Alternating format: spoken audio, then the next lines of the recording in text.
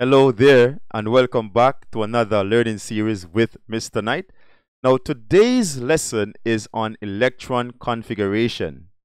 Now, this lesson will be pretty much short and quite easy because I'm going to go through three concepts with you, then look at some examples, and then after that, you will be doing an activity at the end, and then we'll be on our way. Now, the first thing, just to remind you what electron configuration is, an electron configuration represents the distribution of electrons in the orbitals of atoms. Right, now to understand how electrons are distributed, the first thing you have to remember is how do you write these electron configuration. And so there are three things that you must know. Three things. And the three things, for example, the 2p6 represents a part of an electron configuration. Okay? And so the first step in this is to know what these numbers and letter actually mean. And so the first number always represents the shell or the energy level that you can find these electrons on. Now the P, for example, represents the type of orbital that these electrons will be on. Now the 6 represents the number of electrons that will be on this particular type of orbital. And so once you establish this and know to use this, we're pretty much on our way. And so the next concept that I want you to know is the number of electrons that can be on each type of orbital. And this should be a reminder based on what we have been doing before. And so remember that the s orbital can hold up to 2 maximum electrons, while the p type of orbital can hold a maximum of 6 electrons. The d orbital holds a maximum of 10 electrons. And by now you should realize the pattern that they increase by 4 as you go along. So S, after S comes 6, and then after P comes 10. And so therefore F will be now 14 electrons. Now the next concept is based upon Offbar Principle. And let's look at this. And this is talking about how electrons are filled on energy orbitals, and we always fill the lower energy orbital first. And so to distribute them, we must understand that there are 7 possible shells, because remember n represent the number of shells or energy level. And this is in reality, of course, remember you can always go beyond this, but in terms of the practicality of the number of elements that exist, we only stop at the 7 shell. Now, again, we have to remember the subshells or the type of orbitals that are there, S, P, D, and F. And so if n is equal to 1, we can only have the s orbital. Remember, there is no p, no d, or f. The same pattern continues if we're talking about the second shell, then the second shell holds only 2 types of orbitals, and that's the s and the p. So there's no d, no f. And remember, again, we don't go beyond the F for the elements that are in the periodic table. But of course, in theory, you can go beyond that. And so where n is equal to 3, we'll have our S, P, D, and no F. And if we go to our 4th shell, then we have our S, our P, our D, and F. Now, the similar way we go for our 5th shell, we can all go all the way up to F. Now for a 6th shell, we will stop at D, and then our 7th shell, we will stop at the P. And so if you notice the pattern, the first one to fill now, we go diagonal. So we have our S, 1S will fill first, then we go to our 2S, then 2P, then our 3S. And we go diagonal with arrows like that to create that pattern.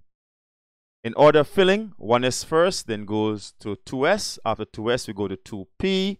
After 2P, we go to 3S. After 3S, we go to 3P. After 3P, then we go to 4S, and we continue like that along the path of the arrow head to tail. Alright, so once you follow this pattern, you'll be able to kind of write all the possible electron configuration for any element within the periodic table. So let's jump into our examples now. Now, first and foremost, remember the three concepts that we have been through, and we're going to apply them now to these examples. So the first example we're going to look at is sodium, and sodium has 11 electrons. And so the first thing you'll fill is the 1s, and so you write 1s. Remember, s can hold a maximum of 2 electrons. We're working with 11 electrons, so we go on 2 out of 11. And so the next one, we go to our 2s, and 2s again holds a maximum of 2 electrons, so therefore there are 4 electrons so far. And then after 2s goes our 2p, and 2p holds a maximum of 6 electrons. So far we have, if we should count them, is 2, 4, and 6. That means that is 10 total electrons so far. So we know we only need one more, so we're going to go to the 3s. And so 3s, as you know, that s can hold up to 2, but we only have 1. So therefore we have 3s1. Now what I want you to also remember is the valence shell. Remember, the valence shell would be the highest energy level, and in this case it is 3. So this will bear our valence electron. Sodium has a valence electron of 1. So I put this in red so you actually could see it.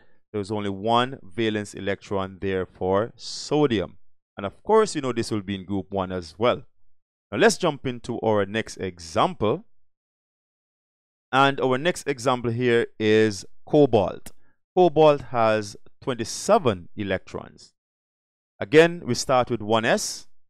And so we have 1s2. S contains a maximum of 2 electrons. Then we go to our 2s. Again, maximum of 2 electrons for all the s orbitals. Then after 2s goes our 2p. And p holds maximum 6 electrons. So far, we only have 10. We're working with 27, so we have a way to go. And so after 2p comes our 3s. So follow the arrows.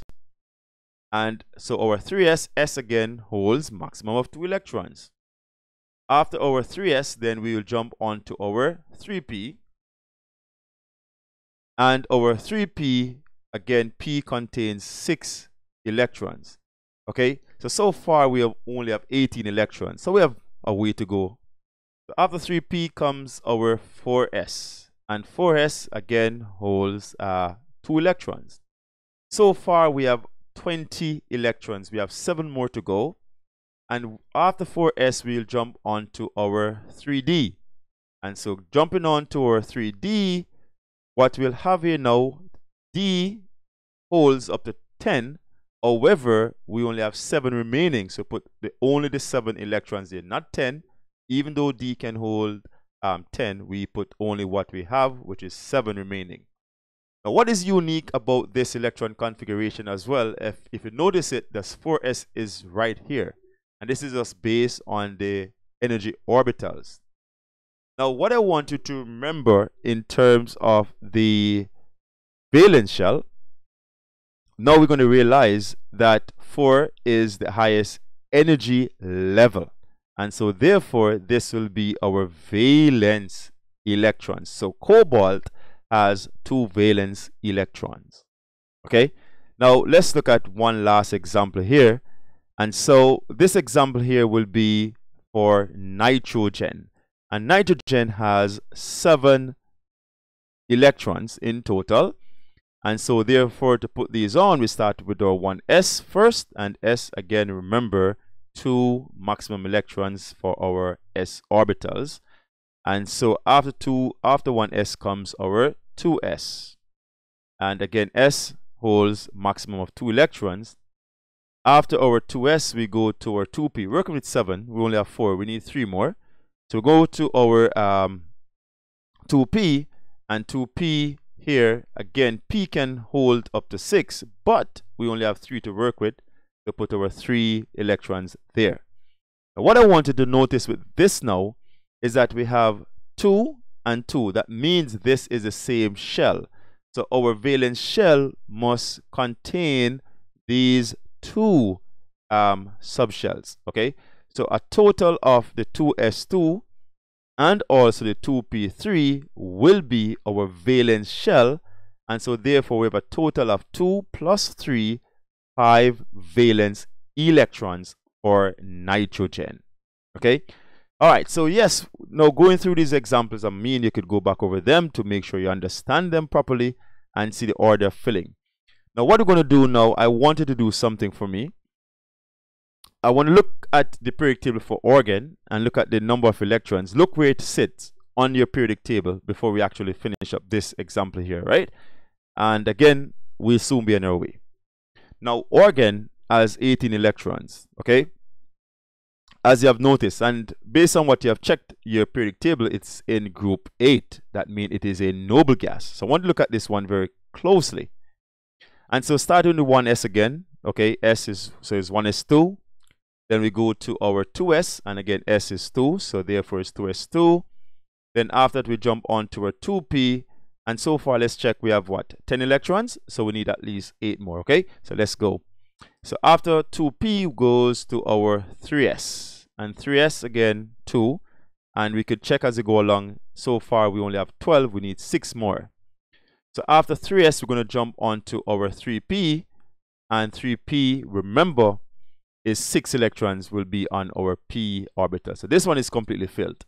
Now what I wanted to notice with organ now, this is our 18 electrons that represented here, and what I wanted to notice is the 3 and 3. These 3 mean that they are on the 3rd shell or 3rd energy level, okay? And so a total of 8 electrons will be on this valence shell. And the reason I say check your periodic table, you'll notice that, hey, all the 8 electrons will be here. That means these orbitals are completely filled, and that's why it is classified as a noble gas, because they have organ has completely filled orbitals. Okay, so the S is completely filled and the P is completely filled, and they are on the same shell, which is a valence shell. Hence, organ is a noble gas. Okay, so that's just a concept I want to show you there before I actually finish up with you. Now, the next thing I want to do here now is to look at some examples that I want you to try on your own. So pause the video at this time, try all 3, and then come back for the answers. I have the answers there for you, so don't worry. Now I suspect that you have checked, you have completed them. So let's check to see if you're correct. And there we go. Iron, oxygen, and sodium. Okay, so great. Now I didn't see what you've done, so you have done it.